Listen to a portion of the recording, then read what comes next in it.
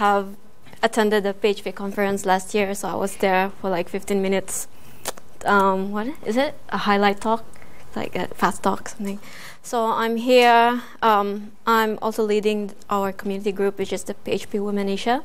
So I'm here because it's Women's Month. So last month we just celebrated International Women's Day. So if you can see in Facebook, there's a lot of posts about women, like more bold, be changed, or something. So yeah, so our theme is called Be Bold for Change. Yeah. So just a highlight. So this is the PHP Women Asia. So we've done a lot of like activities and meetups, and our biggest meetup was on the PHP conference as well. So we kind of meet all the speaker, I forgot her name. Sorry, you just recorded. Okay, yeah, and also in the WordPress event, we also have like mini meetups there, and yeah, it's quite fun. And our first workshop was held last year as well in October. So it is, the title is Build a Website with WordPress. So it's free for everyone. It's not only for girls, but also for both male and female. So it's a whole day event. We had 31 participants. It's sponsored by Microsoft, and we have 8 to 10 volunteers, which is from the PHP user group and the WordPress group. Yeah. And we also, like after the workshop, right, we just requested a survey. So was the workshop useful? And then the 100% said yes. So it's quite like make us very happy. Like, yeah, it was there, and then the girls there are there, and we can like teach them like how to use WordPress. And we use themes, but it's good. Like especially there's an old lady, like an auntie there. She was so good, and yeah, it was quite good. And I think we're still going to do that more. So International Women's Day, Be Bold for Change. So as for like our community, right, I'll just make a post. Like I published a post about female PHP developers, which I highlight most of the PHP developers that I know personally and in Asia. So I'll just so Brita, she's there. So hi. So I just like feature them in my post, like about what do they do and what do they think about being a woman working in a team which is a male dominant. And more is Noor Azliza, she's from Malaysia. And Cherry, she's the PHP user group in the Philippines, the president of the PHP user group in the Philippines, and she's a database administrator. Next, Vanessa, she's there. She's a system analyst in US, and she's working here. Jay, she's from Johnson & Johnson. She's a regional service manager in digital. Yeah. And Tracy, she's the senior software engineer in IZNO. So I just feature 6 of them, which just to encourage more women to be a web developer. Yeah. So women in dev. I don't know what to say. Okay, so until now, women are still facing barriers. In our workplace, like pay gap, gender bias, shortage of women role models, among other things. And yes, that includes women in tech, like now in the room, how many women are here? So, yeah. So I think it's just started when we were still young. So we have 2 coloring books here. So one is the Beautiful Girls coloring book, and the other one is Brilliant Boys for coloring book. So you can already tell, right, that all the nonsense stuff will be for girls, and then all those awesome stuff for boys. So, yeah, and then it's, maybe like for all the majority of the girls here, we don't really like doing dress up when we're still young. We like those Lego. We also want to play those. So I think it still started when we were still young. And yeah, so one of the issues that we encountered, but maybe not for everyone, because Singapore is quite good in terms of female developers in the workplace. But for the worldwide, there's always a gender bias. Like female voices are perceived as less logical and less persuasive than male voices. I don't know, maybe because we're emotional, and sometimes our decision sometimes mixed with emotion, or maybe because we're not technical enough of our terms, or just because we're women, we're oh, you can do this, oh, my computer is broken, can you help me? So it's like that. And women are perceived negatively for being too assertive. So we're quite shy in terms of like decision making, like for example in if for me, okay, for example for me, so at first when maybe in my first and second year at work, they don't really want to hear my voice, like they don't want to hear like my what do you call this, my inputs. So I think they think that I've used less in inputs because I'm a woman. But I think for us, right, we have to make a double effort to do it. Like you have to make proof that this is do, and that I have a backup. This is what you guys do. I mean, hey, can you support me? You have to do that, right? It's not. We have to make a double effort for it. And then another one is women in tech is just a pipeline problem. So because we might slow, and because we're just good in coding, but we cannot do the migration or the deployment or some like web ops stuff. So yeah. So another one is the gender pay gap. So as you can see, being a computer programmer, we have like page gap, like 28.3%. So I kind of recently. Last week in the International Women's Day, there's a lot of like women in tech posts that really highlighted gender pay. So I don't know in Singapore, but this is like a worldwide infographics that computer programmer women are not being paid same exactly, or not so the same as the male. So I'm not sure why. Maybe you know why, because you're male.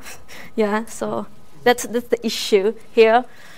Another currently there are like 39.5% web developers or female web developers. So I think it's progressing, like almost there. So it's not a lot compared to maybe 10 years ago. And okay, so why am I here? Why am I talking about women dev? Like, why can't we just let men do the development stuff? So here are the list items that I think that I think also in the world or in some people say that why is important to have a woman in software development. So by 2020, there will be 20 million jobs will be created worldwide that fall under computer and mathematical and architecture engineering related fields.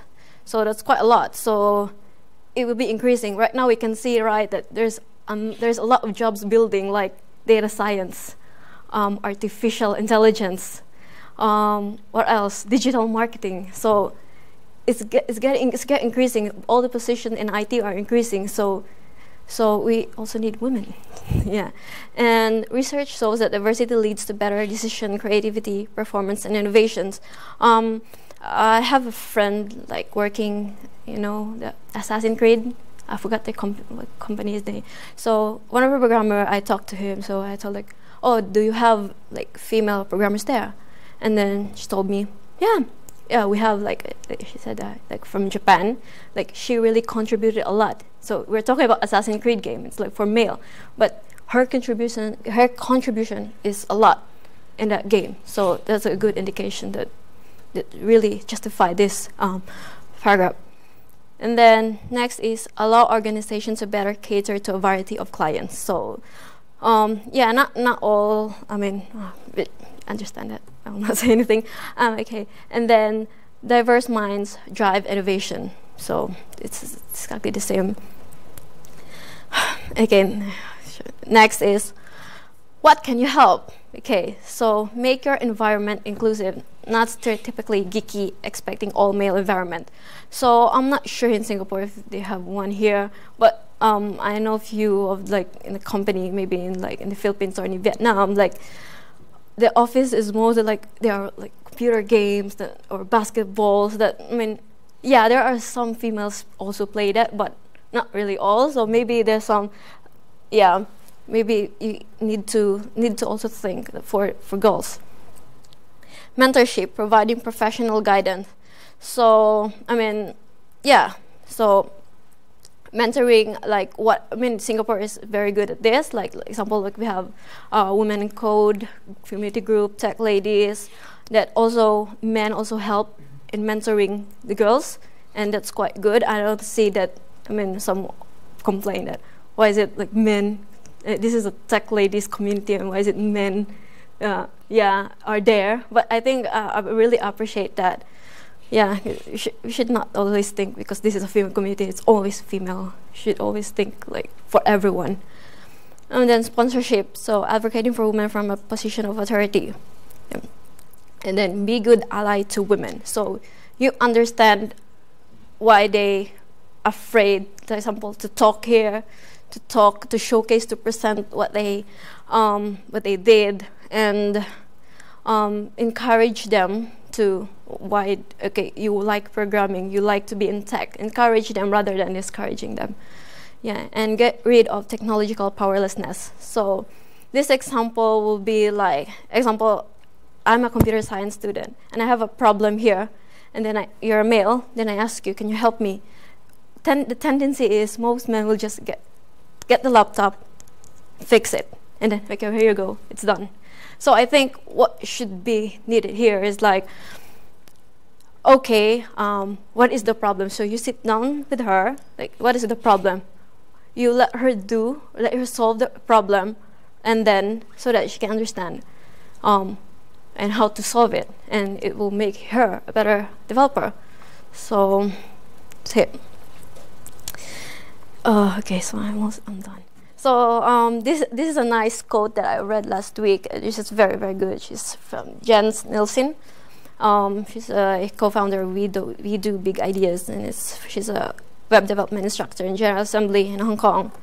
So the revolution in digital that will happen in the coming 10 years are mind-blowing. So like I said earlier, I encourage women to join this revolution.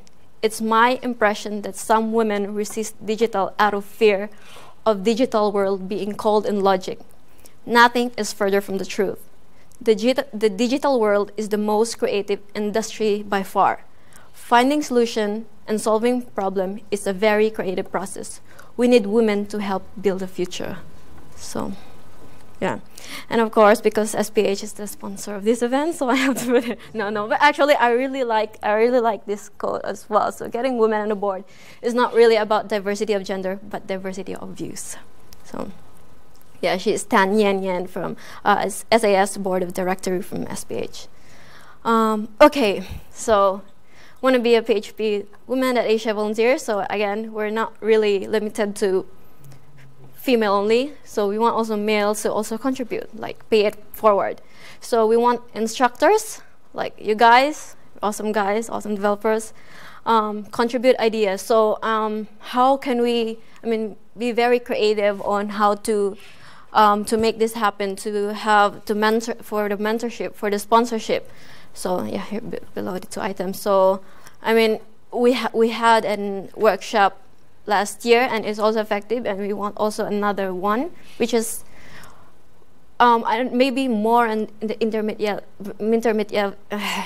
level. So maybe we have those like women who have already knowledge on coding, because there's all have this beginning, what do you call it, experience. Maybe we want to help them upgrade to intermediate. Yeah, so maybe any of you guys would like to contribute. And okay, that's all. Thank you. So maybe visit our Facebook page. So just type PHP Women Asia and like, and maybe if you're shy to approach me later, then you can message us there with the girls. Okay, in there. Thank you. Bye bye.